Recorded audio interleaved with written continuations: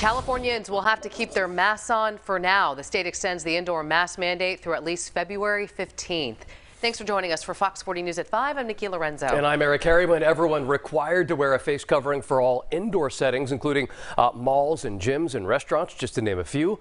And this is coming, of course, as those COVID cases continue to surge nationwide and here in California. And there is a rush to find COVID tests. People worried they have been exposed to the virus are lining up to get one, and all Sacramento public libraries ran out of 91,000 tests in a day. Fox 40's Jeannie Nguyen is live at Colonial Heights Library with a closer look at how quickly they ran out of those tests.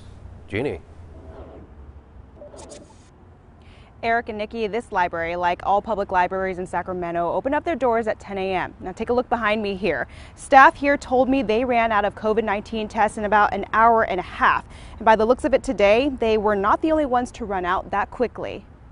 Car after car and person after person were turned away this morning for showing up too late to one of the 28 Sacramento public library locations looking for take-home COVID-19 tests. I'm here to pick up the COVID-19 test kits. Fountain Lee is one of the unfortunate ones. He showed up to the arcade library shortly after they opened this morning and expected them to run out of tests pretty early on. It just ran out, but I noticed in the early morning there are many people come here.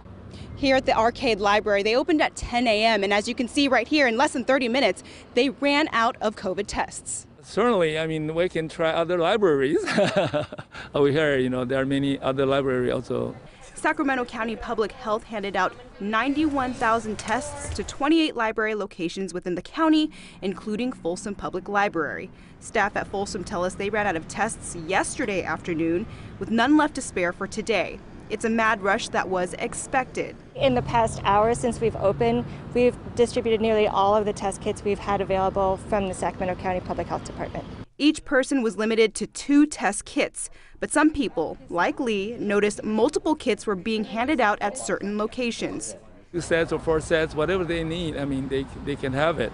Lisa Martinez with the public library tells Fox 40 each location tried to be as fair as possible to people coming to pick up test kits. We try to be as equitable as possible because we had such long lines.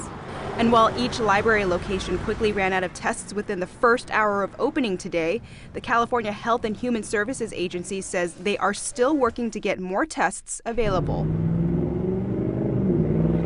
Now, the state says it has been challenging to get tests, and a lot of them were destroyed because of weather. And at this moment, the county says they do not plan on having additional tests to distribute to libraries like this one here.